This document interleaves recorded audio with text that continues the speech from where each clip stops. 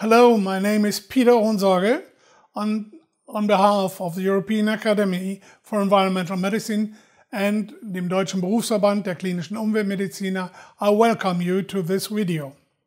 In this video, I want to talk about toxicological health risk assessment, and that solely following these aspects is wrong. We need a wider scope, including investigations on, for instance, inflammation processes targeting the neuroendocrine immune system with respect to vulnerability and susceptibility. If we follow the consecutive cascade of environmental burden, then we are aware of multiple vicious cycles interacting each other. These cycles are very important to understand. You see above all those triggers, not all, but there are examples, for instance. Those triggers go to the cell, meeting the NMDA receptor, getting to the cell and pushing out a lot of calcium into the cell. This vicious cycle by Martin Pol, it's called the no-no cycle, is very complicated. I want to make it easier now.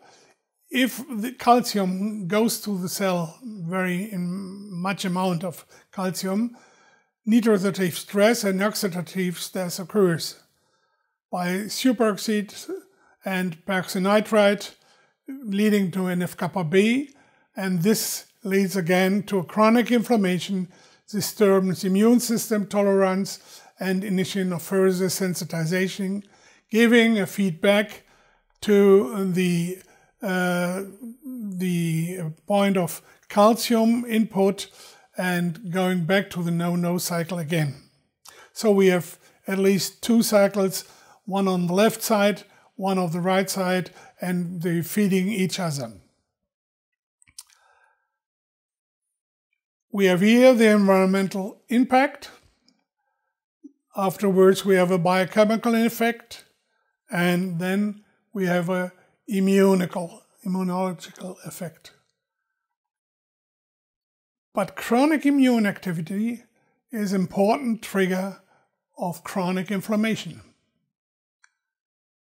Due to genetic predisposition, gene and enzyme damage, by toxically environmentally burden, and due to shortage of vitamins and trace elements, even though can happen with these toxins acting, then we have a reduced function of immune cells, leading to ineffective immune reactions and persistent immune reactions, chronic infections. This will lead to disturbed immune tolerance, allergy, autoimmune reactions, leading to chronic immune activity. This brings reduced cellular resistance, going back to the starting point, reduced function of immune system. This is the circle which is going round and round. This circle is triggered by a lot of factors, immune complexes, bacteria, molds, particles, for instance, titanium, xenobiotics, metals, heavy metals, acrylates.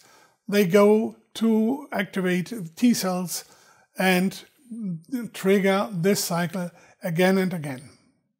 So if you once start to be in this process, it's very hard to come out again. These processes targeting to the neuroendocrine immune system, and they should also be integrated into the environmental health risk assessment. Thank you for attention.